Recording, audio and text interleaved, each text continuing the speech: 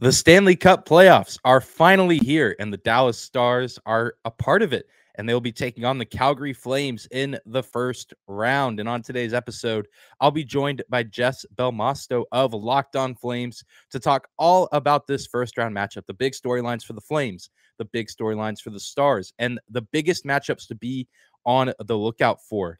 The series contains a top line matchup that is unlike any other. We'll talk about it all on today's episode of Locked On Stars. Your Locked On Stars, your daily podcast on the Dallas Stars. Part of the Locked On Podcast Network. Your team every day.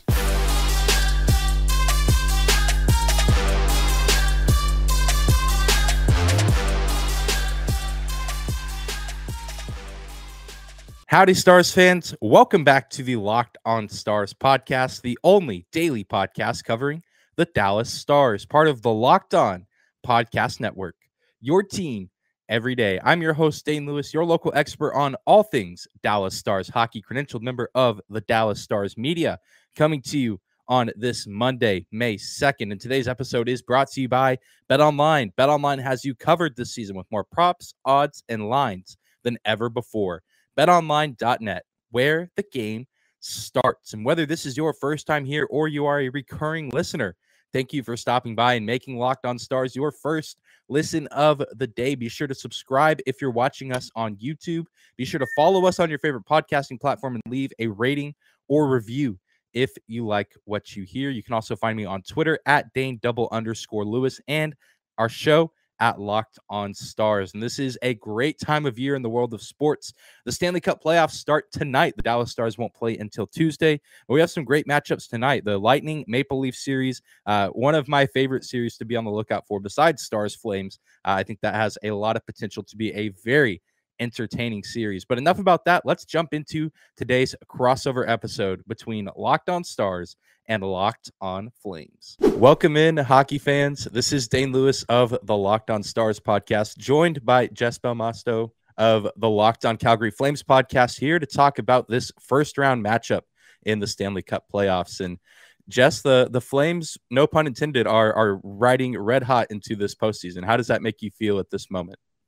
I am so happy and so proud of them because this was just an underdog team. They severely underperformed last year, but for them to come into this season and just dominate through the entire year and overachieve, in my opinion, has been really nice to watch and fun to cover as well. Yeah, I think dominates the big word there. And, you know, I think a lot of people going into the season, myself included, just looked at this specific division and thought, okay, Calgary will probably be in the top three. I mean, because they have a lot of talent, but then you have Edmonton in there with two, all-time generation talents on that team. And then, of course, Vegas, who really ever since they've come into the league have made the playoffs and been a really good team. And it started out the year, they were at the top, and around the All-Star break is when things started to turn. So what, in your eyes, was kind of what made that change for this Flames team to not only surpass the Golden Knights, but really just surpass everyone in that division by a mile? I think that they finally had a good attitude in the room, and they had a coach that was qualified. I think that they knew that this wasn't just like we're just going to float down here in like the wild card spot. And that's not going to be tolerated. You have to be succeeding.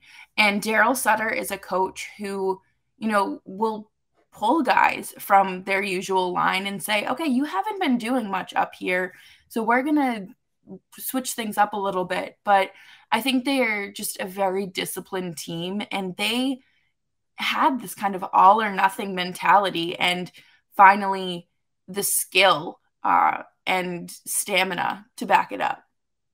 Yeah, and you talk about skill and stamina and some of the guys leading this team as far as players go. And we'd be remiss to not talk about the season that Johnny Gaudreau had. And that top line was just fantastic. And I think the top line matchup is going to be one of my favorite parts of this series that I'm sure we'll get to talk about a little bit later. But were you expecting a 115-point season from Gaudreau, or were you expecting a little bit lower? Is this about what you expected going into this season? I did not expect it. I think I was hoping for him to be in like the 80 to 90 point range. I don't think that I'm like underselling him there. I just think that there were a lot of questions surrounding him in terms of how would he adjust to Daryl Sutter's system, and him being bumped up to the top line was just the biggest blessing for him and this team this year. Not having to play on a line with Sean Monahan, who just has all these injuries all the time and slows the line down, was truly beneficial to him and the team as a whole. Yeah, absolutely. And, I know he's been even playing the Stars. I mean, a fun guy to watch, but also a guy that you're like, I mean, he could go for 2 or 3 goals on any given night. And I mean, as could Kachuk, Lindholm. I mean, there's so many talented players. And even going back to kind of the trade deadline time, I know Calgary, unless you count the Jack Eichel trade way back early in the season, kind of broke the ice first of the trade market by getting Tyler Toffoli. And I remember that being the biggest trade. And I can't remember if the Flames made too many other big trades, just because all that it feels like forever ago. And, the teams have just, sometimes teams change and you miss it. But how has the trade deadline impacted this team? And do you think that is kind of part of the reason that Calgary finished the season the way they did? Or do you think that they would have finished this way maybe without some of those pieces? I think it goes back even further than the trade deadline. It goes back to free agency with them bringing in Blake Coleman and bringing in a guy who knows what it takes to win and is coming off of 2, back-to-back Stanley Cup championships, and he's like the shiny new toy in the locker room. And then they bring in Tyler Toffoli at the deadline, and it's like, okay, like we're bringing in players with playoff experience who know how to lead, who know what it takes, and just being able to build a roster that is deep. And, you can count on every single line, and even the defensive pairings for, offensive production is just something that this team has really benefited from. Yeah, Blake Coleman, I think, was a really huge addition. I know there were a lot of people here in Dallas that wanted him on the Stars after, those cup runs with Tampa Bay, because he's a DFW native. And so it would have been cool to see him come home. But he seems to have, found his spot in Calgary and has fit in really well with that team. And I mean, 33 points definitely isn't bad given the role he's been asked to play. I mean, the Stars, we all know, have been itching for some secondary scoring all year long. And but good to see, Coleman move on from the Tampa Bay Lightning and seemingly pick up where he's left off, but with a division winner and potentially looking to make a deep run, and kind of shifting gears to, I guess, the more defensive side of the ice. Jacob Markstrom has been one of the better goalies in the NHL for most of this season. I think either was near the top or led the NHL in shutouts. And he also led the league with 9. Yeah, I know he and Shesterkin both led the league in a lot of statistics, and a really good year from him all around. And I know the Stars have been, the beneficiary or the anti-beneficiary, I guess, of some of his work. And even dating back to around the All-Star break, when I think people started to see the turn for Calgary I think you guys had that comeback win in like the last 3 minutes over the Stars. And that's right. Yeah, that was that was a tough time, because I thought the Stars were kind of turning around at that point, and then we just had to go into the All-Star break for however many days that was, 4 or 5 days, thinking about that loss. But Markstrom, a big part of that game and just a big part of this Flames season. How important is he to this team? I mean, you talk about the offense, but I mean, any great team is well-rounded on offense, and then they also have good defense and great goaltending. So how important has he been to this team this season? He has been just the difference maker. He really has been. This Flames team had not had stable goaltending in a very long time until he came in last season. And my favorite thing about him is that he turned down more money from Edmonton because he wanted to play in Calgary instead. But he has just been out there, and he has this, again, the all or nothing mentality where it's like, if you're happy with losing like 2-1, you gotta gotta give us more. You need to do better. But he has had some incredible saves this season where I feel like it's a cheat code or something, because he'll have like his blockers like doing all sorts of crazy things. He'll spread himself out, and I'm just like, I don't know how that's physically possible. But he his ability to track the puck is something that I've been very impressed by. There's only been, I think, 2 games in the last 2 seasons where I have really scratched my head and wondered what was going on. There was one game against Boston, I know for sure, back in November or December, where I was just like, what are you doing? There was no excuse other than the inability to track the puck. But he has been just a brick wall for this team, and someone who has it figured out. Whatever it is, he is just completely locked in and has been since training camp. Yeah, that's such a huge piece for this Calgary team. And I know that I imagine, I mean, the team and the entire fan base is behind him just because, you know, he chose to stay in Calgary over Edmonton. I know that's a pretty big deal. And so I imagine that that's probably spurred a part of his performance this season. I mean, having that home crowd behind him every single home game and having that team around him. I mean, that's just got to be fantastic to have. And he's having a good season as a result. But we're going to continue to talk about the Stars Flames first round matchup, the first meeting between these teams in the postseason since 2020 back in the bubble up in Alberta. But now they get to play in Calgary and in Dallas. But before we continue talking about this matchup, we want to say thank you to some of our sponsors on today's show. And one of those is BetOnline.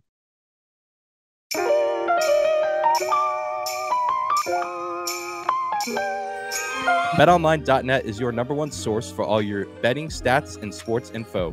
You can find all the latest sports developments, league reviews, and news, including this year's basketball playoffs, hockey playoffs, and the start of Major League Baseball season. BetOnline is your continued source for all your sports wagering information, from live betting to playoffs, esports, and more. Head to the website today or use your mobile device to learn more about the trends and action. BetOnline.net, where the game starts.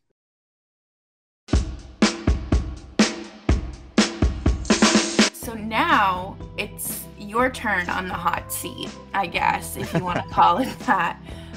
Like you mentioned before the break, this is the last time, the bubble was the last time that these two teams met in the postseason. And the Stars obviously made it to the Stanley Cup final. And one image that is just burned into my brain is Jamie Benn sitting in the locker room with his head in his hands and just so defeated and upset. How is this team different? Is it better than the bubble? Is it do they have like the kinks worked out? What's the deal with the Stars? Yeah, that's a great question, and it's a very loaded question. To say that they're better, I feel like if they are, it's not by a whole lot, but I don't think they're worse. I think that this is still a really good team, and when they're at their best, they can hang with just about anybody in the league. I mean, they had so many like huge wins that people didn't think they'd get. I mean, they split season series with Tampa, with Florida. I know they stole a game up in Calgary early in the year before dropping the other two. I mean, just so many wins that going into the season, and at certain parts of the season it looked like we might not get, because they lost 2 games to Ottawa, they lost a game to Montreal at home, 2 games to Arizona, one in overtime that still actually sent the Stars to the playoffs, but still a game that you would think they'd win at home. So yeah, this is a weird team, and a team that's really been through a lot ever since that image of Jamie Benn just defeated, which I know for Stars fans was just a tough pill to swallow, because I mean, looking back at everything that team kind of went through in the bubble and what carried over into last season, I mean, this team has just been through so much adversity, and I know so many other teams have as well, with COVID and injuries. And even last season there was like a week and a half or almost 2 weeks where things were shut down in Dallas because of snowstorms, and so the Stars couldn't play and they couldn't make up those games, and they ended up almost making the postseason last year despite Tyler Seguin barely playing. Alexander Radulov was out most of the year. So this is a team that I think was able to learn from that experience in the bubble, and I think that this is now a team that, though they underperformed in the regular season at times, I think with the veteran leadership on the team, that this is a team that can perform well in the playoffs. And I think that they're built for the playoffs rather than regular season success, if that makes sense. Definitely. And, it doesn't matter, we talked about this before, but it doesn't matter how many games it takes you to clinch a playoff spot. It's about what you do after that. And I I think that there are a few players on this team that know what it takes to get it done. And Tyler Seguin being one of them. He has had so many surgeries that I didn't even I don't know how he's playing hockey and recovering from this, because if I'm all set with that. It was like a double hip and a quad or something like that. Yeah, that sounds right. And I think there might have been something wrong with his knee at one point, or maybe that might have been Alexander Radulov. All the injuries start to run together. How has this year been for him, considering I believe this was his first full season back after those surgeries? Yeah, it's been a pretty good year for him, all things considered. He played 81 games. And early on in the year, I think he struggled a little bit and was kind of having to get reacclimated to the travel schedule and, the full, schedule that you play. Dallas started the year out with 4 games on the road. And I think there was a little bit of a learning curve, I guess, there of having to get back to normal. But really at the mid part of the season around the All-Star break, he really started to turn things around and become a little bit more of a productive player on a consistent basis. And I think also, to his credit, he was getting, I don't know if he was necessarily getting moved around a lot on his line, but his line was getting changed up so much. I mean, Seguin, Ben, and Radulov were a staple, line, those 3 together for a long time, but Radulov starting to age a little bit. Jamie Benn starting to show a little bit of wear and tear. And so it would really be Seguin, Ben, and then they'd try to plug somebody else in that line, whether it was Denis Gurianov or Marian Studenic after he got sent to Dallas from New Jersey. And so it's, I think, just been difficult for him to be as productive as he's been in the past. One, because of recovering from injuries, but also just the consistency of who he's on the ice with, because he and Jamie Benn still have pretty good chemistry, but neither of them are the players that they once were, even though, they're still contributors to this team and still, I think, good leaders of this team in the locker room and in the way that they go about their business, even if they're not putting up the numbers that they once could.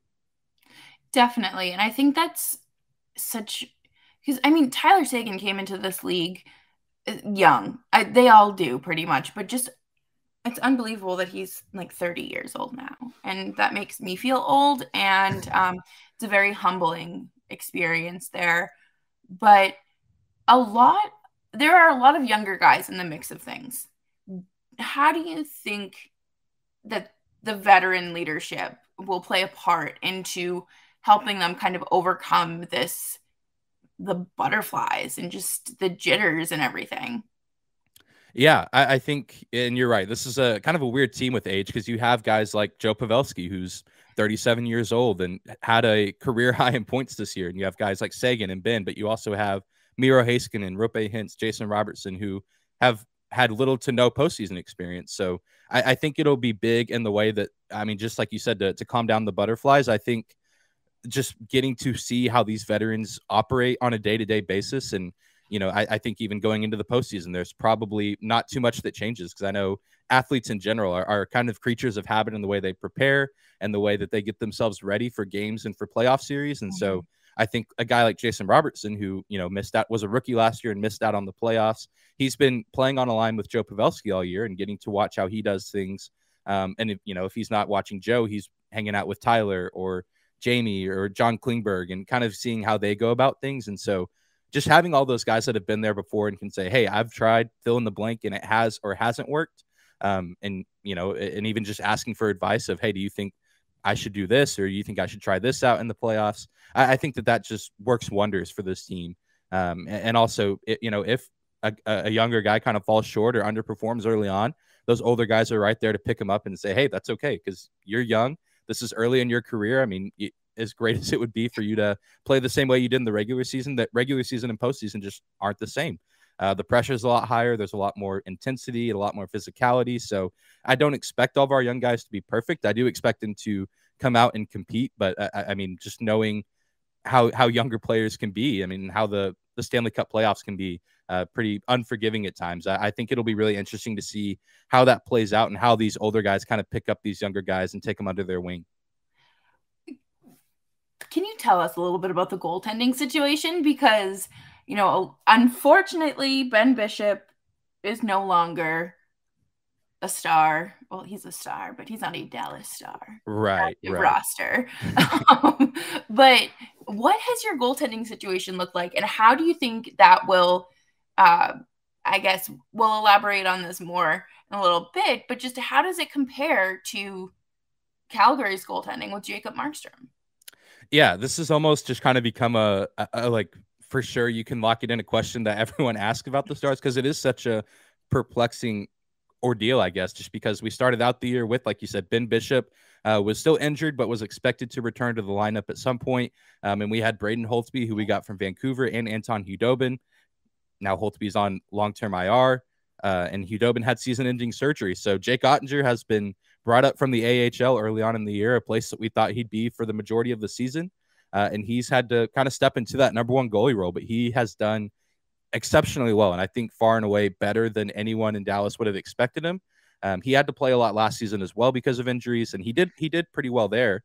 But I mean, it just given the, it was kind of like all things considered, he had a pretty good rookie year. And so I think people were like, well, he's still really young. He's still probably not fully developed. So this could be a really tough challenge for him. But he took the challenge head on and has put up some really solid numbers. And then we go out and get Scott Wedgwood at the trade deadline from Arizona, and he's turned out to be kind of a diamond in the rough player as well. A lot of people didn't really know what to expect because it's a guy that played for the Coyotes. And so the Coyotes give up a lot of goals, and their defense leaves a lot to be desired. So it was like, okay, this Wedgwood guy has made some good plays for the Coyotes, but how will that translate over to Dallas? But he's come in, and if Oettinger, if something were to happen to him, I don't think anyone in the organization for the Stars or even in the fan base would have an issue with Wedgwood having to come in. He's a really talented guy, and the few press conference interactions that I've seen him in, I mean, he speaks pretty humbly of himself to have, he's put up some really monster performances, but still talks about how he and Jake like to work together and help one another improve. And Jake says a lot of the same things about Scott. And so I think that there's a genuine, like, good friendship relationship that's being built there. And I think that's going to help the Stars in the postseason because they have two guys that I think the coaching staff and the team is confident in on any given night. That's good to hear. I think that, obviously having that weird transitional period with goaltending is such an odd time in itself. But then when you make the postseason and it's just kind of like, oh, all right, we have to like figure this out for ourselves now. But I think that it'll be, I like Oettinger. I think he's a cool kid. But coming up next, we are going to talk about, these key matchups, players to watch, and all of that fun stuff that all of you love to bet on and star players to watch. But first, we do need to say a special thanks to Built Bar for sponsoring today's second segment.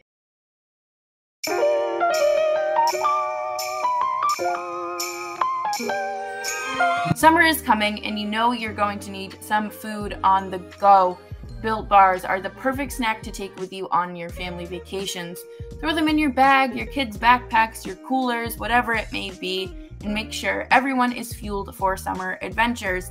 The best part about Built Bars is that they're healthy and delicious, but they don't taste like they're healthy. They certainly taste delicious, but they taste like a candy bar because they're covered in 100% real chocolate, and so are the Built Puffs. They are crazy high in protein and, of course, low in calories, low in carbs, low in sugar, and the Built Puffs are absolutely delicious. The churro flavors are just to die for, and they're only 140 calories. Built Bar makes sure there is something for everyone, and most bars contain 130 calories, 4 grams of sugar, 4 net carbs, and about 17 grams of protein. And when you compare that to a candy bar that you might throw in your cooler, it's a little bit of a healthier option. So you can go to built.com today to get all of your favorites: banana cream pie, raspberry, double chocolate, and so many more. And they are all delicious and new flavors coming all the time. Check them out on built.com. Head on over to built.com, use promo code LOCKED15 to get 15% off of your order. That is promo code LOCKED15 for 15% off of your order at built.com.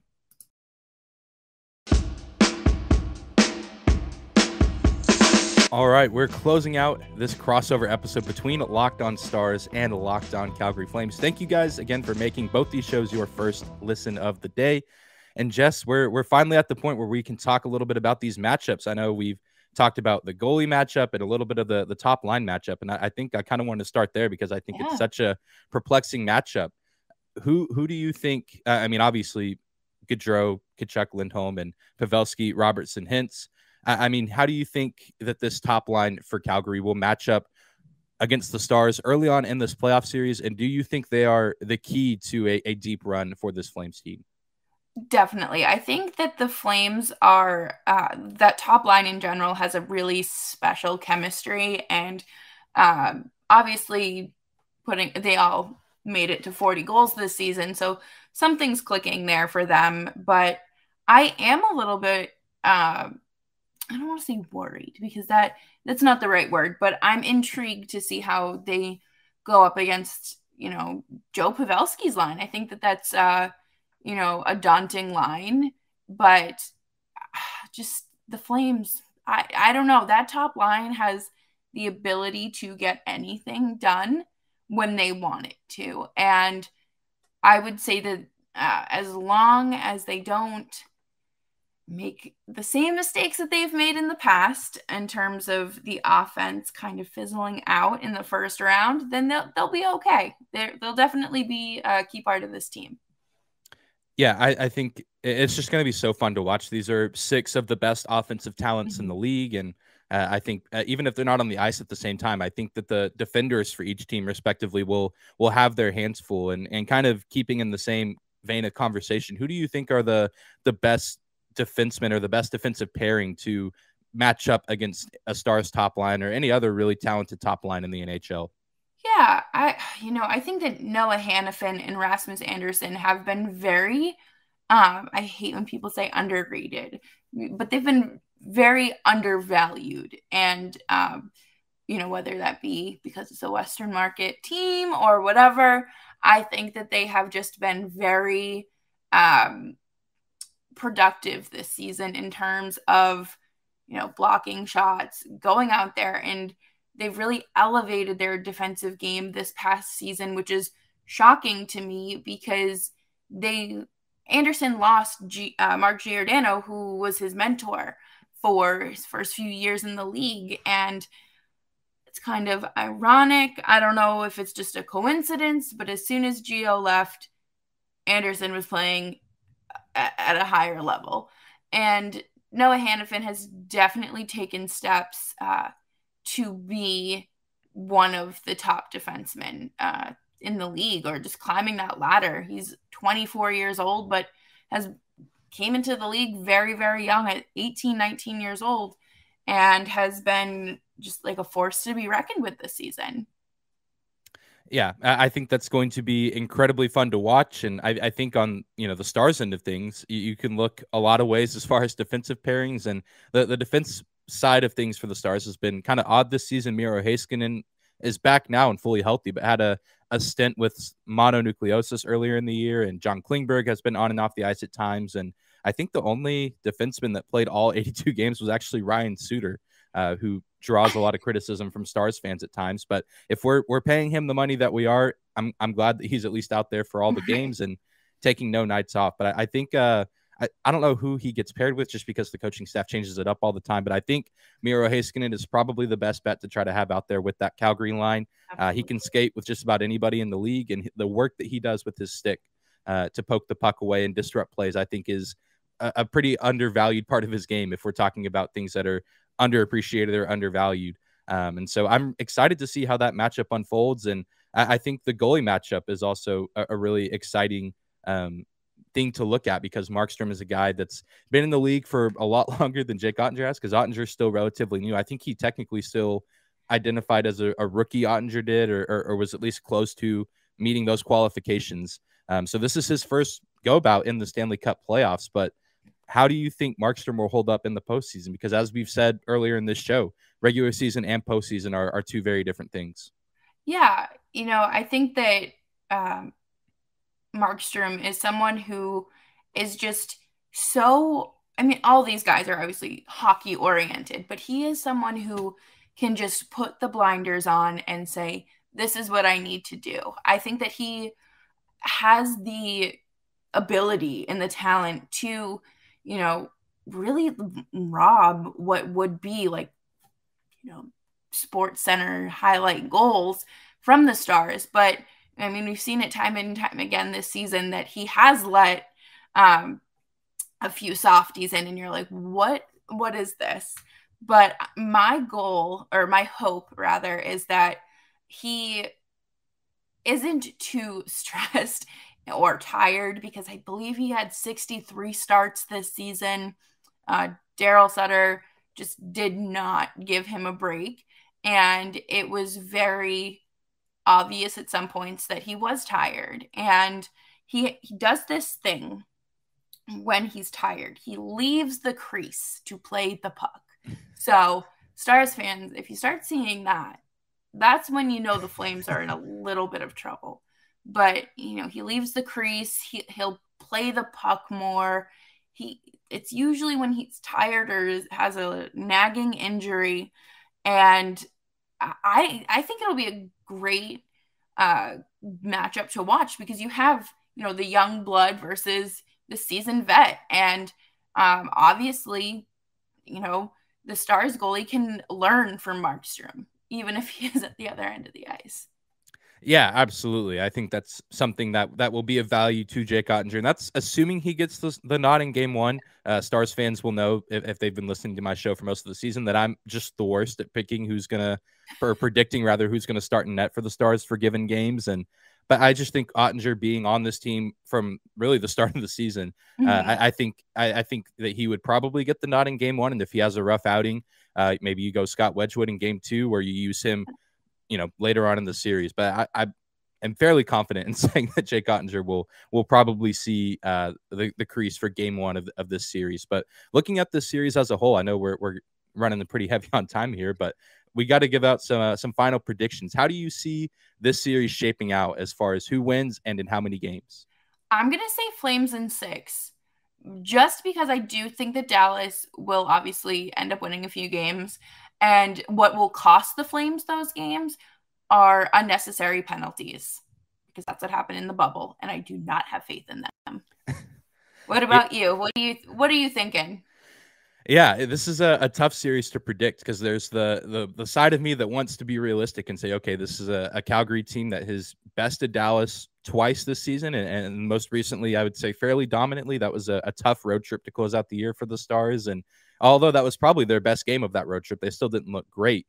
But this is also a Stars team, like I said earlier, that can hang with a lot of the good teams in the league, and I think the postseason presents an opportunity for a fresh start for all the teams there. And I think, you know, the veterans on this team especially know what's at stake. I mean, Joe Pavelski did sign a contract extension in the middle of the season to come back for 1 year, but with this team, I mean, this is likely his last chance, and maybe some of these other guys' last chance at getting a cup. And I mean, Joe Pavelski is one of those guys that even if you're not a Stars fan or a Sharks fan, you just want to see him do well. I mean, he's a stand-up guy, a great, you know, member of this team, a great leader of this team, and also just a great member of the community here in Dallas. And so I think I'm going to lean into the other side of me that's probably going to get my heart broken. But I think the Stars can pull this series out. But I think if they do it, it's going to have to be in 7 games, and it's going to have to be a pretty hard-fought series. But I think it has the potential to be one of the more underrated series of the first round. I think a lot of people are looking at Toronto-Tampa Bay, which I think will be a great series. And even that Minnesota-St. Louis series, I think, has some potential as well. So I'll say Stars in 7.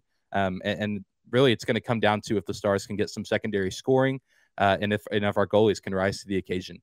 Absolutely. And I think regardless, one of us will be upset no matter how this ends. That's the tragedy of all of this is right? Someone's going to get their feelings hurt, and some fan base is just going to be upset. But I mean, that's why we love playoff hockey. I mean, on the other end, one of us is going to be really happy to be moving on, and I think the winner of this series gets the winner of Kings Oilers, if I'm not mistaken.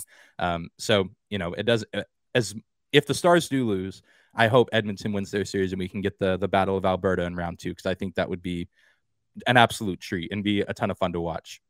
Absolutely. I think that they're, if you're a real hockey fan, you're obviously rooting for that. Yeah. Because it would just be a bloodbath and it would be so much fun. Yeah. And so many fun storylines to cover there. And, if we get to that point, I'm sure that you'll get to talk about it and we'll be watching from the sidelines. But as of now, we're hoping for the Stars to go on a run similar to 2020. I know a lot of people didn't see the Stars have that run in them and they somehow pulled it off. So we'll see if they can do it again. And I'm excited to watch this series unfold. But Jess, thank you for crossing over. And, if this series is all that it's cracked up to be in our eyes, we'll have to hop on for a few more crossovers. Absolutely. Yeah, it's always a treat getting to talk to other hosts who are just as passionate and love the game and obviously are just hoping for their team to win. Yeah. But at the end of the day, it's the Stanley Cup playoffs, and it's one of the best times of the year to be a sports fan. So we're just along for the ride. Absolutely. Thank you again so much for having me. And thank you for crossing over as well. I appreciate it. And I will definitely I'll hope that we get to chat again during this series. Yeah, I hope so as well. Hope you guys enjoyed today's crossover episode with Jess over at Locked On Flames. This is going to be a really fun series, and I think the Stars definitely have a lot of potential to play spoiler. They just need to play up to the level of competition that we know that they're capable of. We mentioned it a few times in the episode that this team can hang with some of the best in the league, and at their best can be one of the best teams in the league. We've seen that from this Stars team this season. It's all about how they handle their business and go about their business here in the postseason. And it all starts on Tuesday night. They got to come out strong in game one and try to steal at least one of these first two games in Calgary. I think that will be huge for them going forward. And it's going to be a pretty daunting task to overcome a 0-2 deficit coming back to Dallas. But I think the Stars are up for the challenge, and I'm excited to see how it plays out. But thank you again for stopping by today's episode of Locked On Stars, for making us your first listen of the day. Be sure to tune in tomorrow as we will be talking a little bit more about this first game. Today, we took an overall look at this matchup, this whole series, and tomorrow we will dive into the specifics of game one and all the implications there. And be sure to follow me on Twitter at Dane_Lewis and our show at Locked On Stars. Be sure to subscribe to our show on YouTube and follow us on your favorite podcasting platform as well. But I hope you have a great day, Stars fans. We will see you back here tomorrow. Get some rest and get ready for game one of the first round of the Stanley Cup playoffs.